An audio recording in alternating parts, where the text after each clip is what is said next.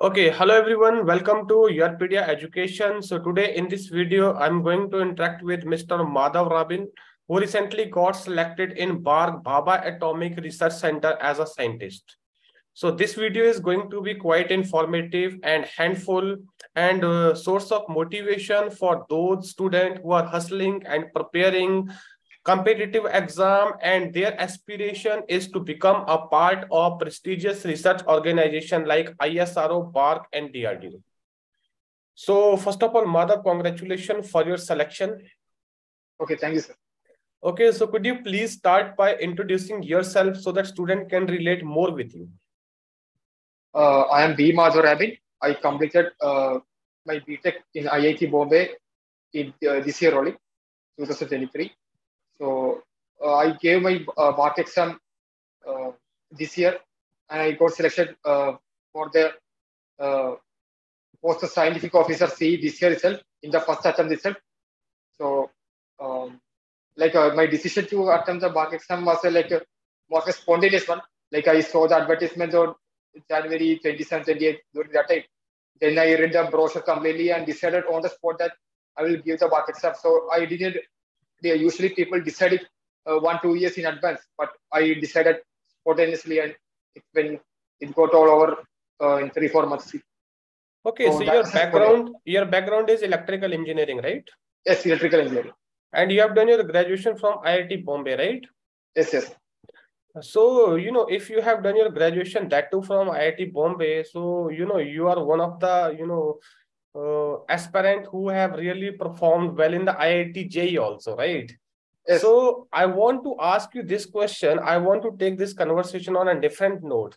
You might have got some other job opportunity also. So why you decided to go for BARC? I also got actually replacement offer from campus in Charter Steel. So they were also offering similar like pay scales and all. But what motivated me to go for BARC was mainly it is it is the #1 research organization in India, and it allows you to do MTech, PhD, and even postdoc also while in service. And one particular thing, to be very specific, there is one department called Rajaramana Center for Advanced Technology, and now they are working on what you call this proton accelerator. So this proton accelerator, it requires some advanced power electronics research. There are many scientists who are already working in this power electronics field for proton accelerators in RRCAT. So if you are getting I actually did my final year project in power electronics only. So I thought, okay, if I'm getting a chance to work in that kind of strategic projects, it will be very good for me. Okay, so that's great, Madhav. That's great. But we see nowadays today's research career as an option, right? They immediately want to go for job. What I can conclude from your discussion that you have a long-term vision for higher education or research domain, right? So what basically is the key factor which motivated you to go for higher education? You told me that you are joining BARC because you will be getting an opportunity to do MTech, PhD, and postdoc while in the services, right? So are you really interested, or are you internally driven that you want to become a research enthusiast for a long term? Actually, before my before 4th year, I had no idea what to pursue. Nothing like that. In my 3rd year, I gave my internship in Charter Steel. So, and I got replacement offer also. So during that time, I was thinking, okay, I will take up the offer, and then in future I will decide what to do. But then suddenly this advertisement of BARC came up. So I just read the brochure completely, and so based on the brochure reading, I thought, okay, it was it offers a good research experience. Like they are already offering to the experience to MTech also while in service. So that I thought was a very good thing. And even ISRO and DRDO, I don't think they offer this. They promote this kind of research as much as BARC. Right. So in Bharat, there is no organization which offers that much research and development promotion is there. So after I did my final year project in power electronics, so it was related to design and small signal modeling of LLC resonant converter. It is a DC-DC converter. So I did my project in that. And after doing projects for 1 year, okay, I felt that power electronics is my area of study. Like I felt that compared to other areas of whatever electrical, I like the power electronics and machines more. So okay, Madhav, I got your point, right? Because you have done your project in the power electronics and you have a special interest in the power electronics, right? Yes, So that's why, you got to know that there are some special center who are specifically working on some particular area, which is somewhere aligning with your interest and your past experiences, right? So that was basically bridging your future aspiration and your past experience. That is what I got, right? correct. Coming to your interview, right? So where your interview was held and what was the duration of your interview and what was your interview experiences? Have you prepared separately for interview or you were going with the knowledge which you gained in the BTech only? Okay, so my interview was in Anshakti Nagar only. I think every interview is conducted in Anshakti Nagar campus only. Then my interview duration was around 1 hour, like if I remember, around 1 hour only. Okay. Then for interview preparation, result I think came on April 27, 28 during that time. And I started my interview preparation. I had some project work or something, the last stages going on. So for 1 week, I couldn't prepare for this interview. So around from May 1st week, like May 3rd or 4th, I started preparing for interview. And till June 14th, I prepared. So almost 1.5 months I got for preparation of interview.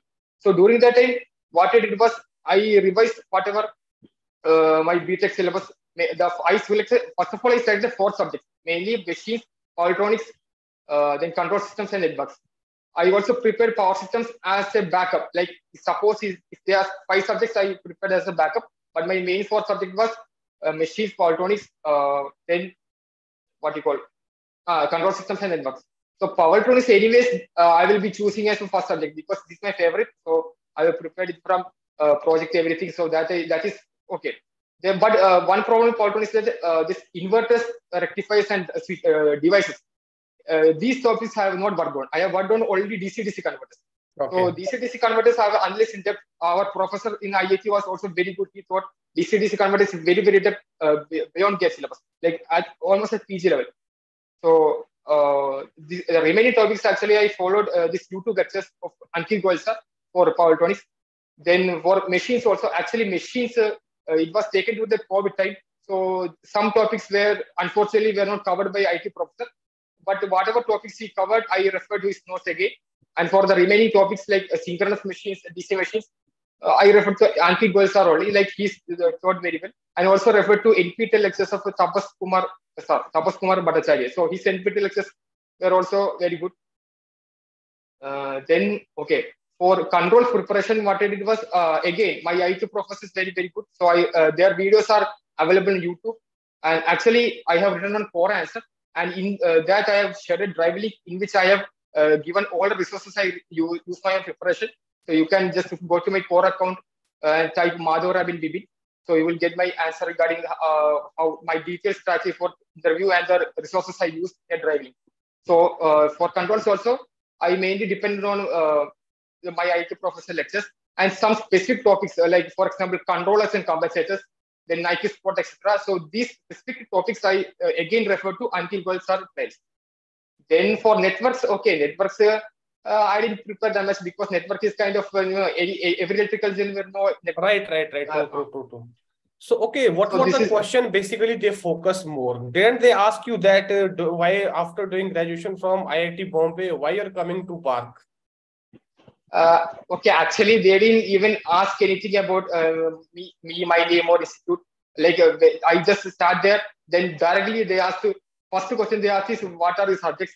So I told my subjects. Then they directly started me questions from the first second itself.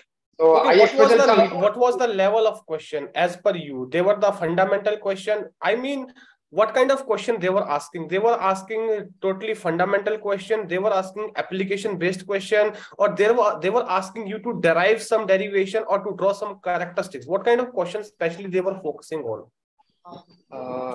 In my case, I will tell subject wise. in my case, machines, for example, I will tell one question. They ask this question, the question is like the mechanical torque in the induction motor, we are considering as the power through a resistor. So they said, okay, usually power through a resistor is considered as a dissipated heat or something, but then why we are considering that as mechanical energy? So this thing. So this question is a proper concept of induction machine and basic question also. But it is usually people don't think about this concept. But right. This concept is specifically given in uncontrolled source lecture. And so because of watching the lecture, I was able to understand this concept very beautifully and explained it. Then one more question I will just tell, for example, this is also basic question. They ask, how will you determine the stator frequency of an isolated induction generator? Right. If you are given the what you call it, the rotor speed. So basically, the concept is that the slip in the induction generator will be usually very small and negative, like say minus 0.030, 0.01. So this is also basic question they are asking. But in power electronics, actually, they ask a lot of what they asked me is they asked me to draw buck converter. First of all, they asked me which is my favorite topic is in power electronics. So anyway, I told DC-DC converter because I have studied a lot in DC-DC converter. I did a project. So they told me to draw buck converter, and they told me to ask me a lot of questions. For example, one question was that they have to derive the output voltage ripple in the buck converter, that capacitor. So this is not covered in gauge syllabus actually, but I have covered. Then one more thing is, okay, they ask what if you remove that diode in the buck converter and replace it by GTO? What is the problem? Then what if you remove the MOSFET and replace it with thyristor? Then they are asking, how will the diode get reverse bias? Like when the switch is off, how will the diode get reverse bias? Then they are asking, what if you replace the capacitor? What if you replace the resistor load in the buck converter with a capacitor? Then they are asking, okay, what is the problem of replacing? They are asking, why do we need dV by dt protection of the thyristor?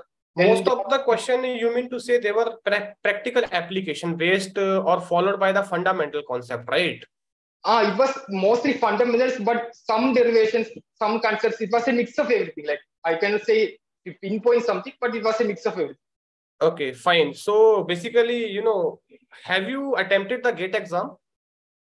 No, I actually see. I was not interested in PSUs or IS anyways, so I didn't even think of attempting GATE exam and all. But this BARC, I came to know that they select through the GATE exam later only.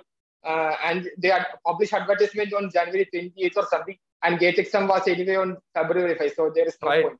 Right. Great. So finally, when your interview was done, does panel make any remark on your performance or what?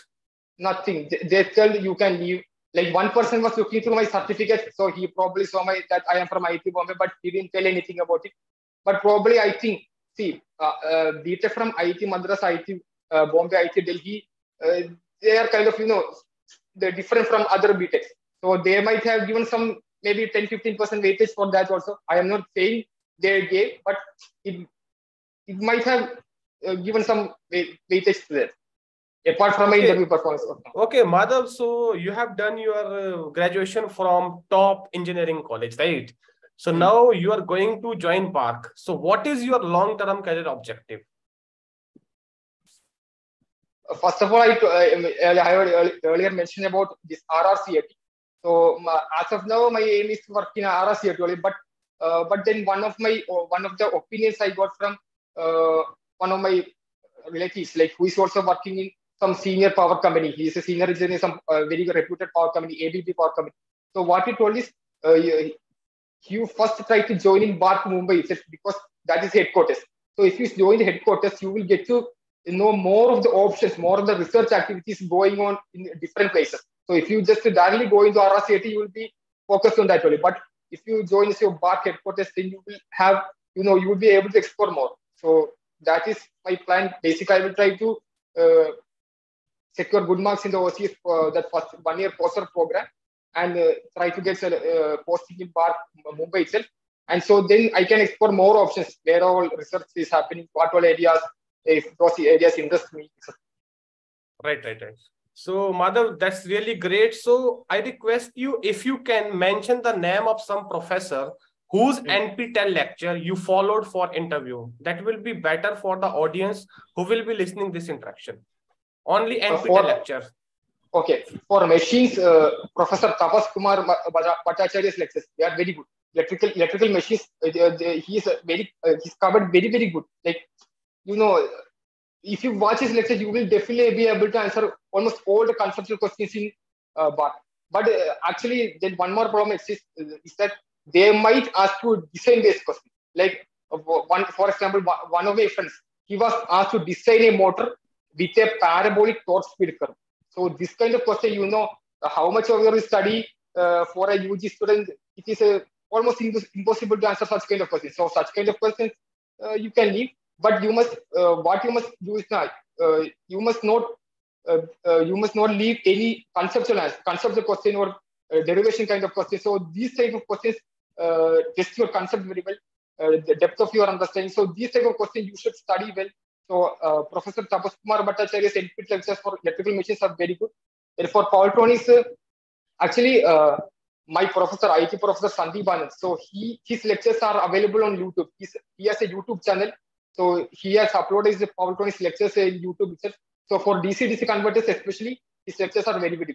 And I also have uploaded his assignments, his tutorials, his exams from my IIT Bombay only. In my that core answer I have given on Drively. So in that I have provided every assignment, every tutorial of power electronics he gave. So you can refer to that also. So that's great. That's great. That's really a wonderful insight on the preparation, how one should prepare, right?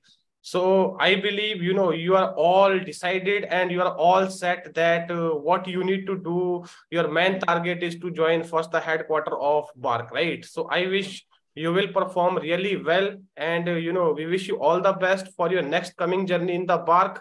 And we wish that you achieve many more success than this. Thanks for Madhav, right? Okay. Thank you, sir. Okay, thank you.